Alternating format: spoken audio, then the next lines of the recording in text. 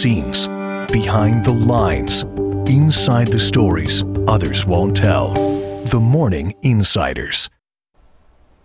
By now, you've probably become a hand washing or sanitizing fiend like me, right? Everybody at home. But how good are you at disinfecting your home? Hold on a second, Aaron. I just got it. Let me just get a little, yeah, there we go, a little sanitizer.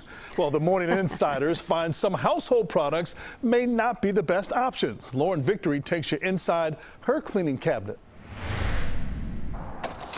Doorknobs, light switches, your computer's keyboard, all breeding grounds for bacteria and a possible resting place for COVID-19. The Centers for Disease Control and Prevention says the virus can live on a variety of surfaces for hours or even longer.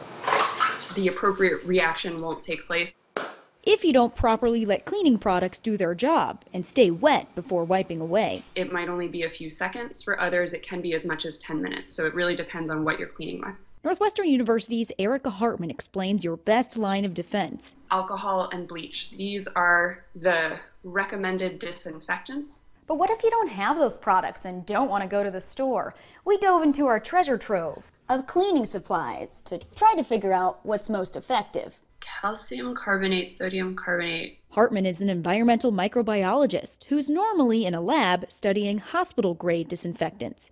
Whoa, okay, hang on, let me look that one up. Some of the ingredients in our consumer products surprised her. Oh, interesting. Man, these are such good questions.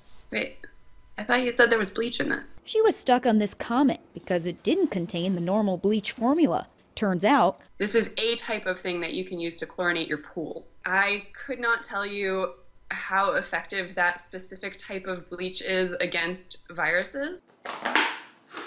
Okay, so how about the ever-popular, constantly sold-out Clorox wipes? Anything that contains quaternary ammonium compounds, our research has shown that favors the survival of spore-forming organisms. Meaning your wipes might destroy COVID-19 while allowing bacteria to evolve and become resistant to being killed. Bottom line, don't underclean or overclean. And if it's a spray, you assume that you just spray and then wipe it away. And whatever you clean, and that's not actually the case. Make sure you read the instructions. Lauren Victory, CBS 2 News.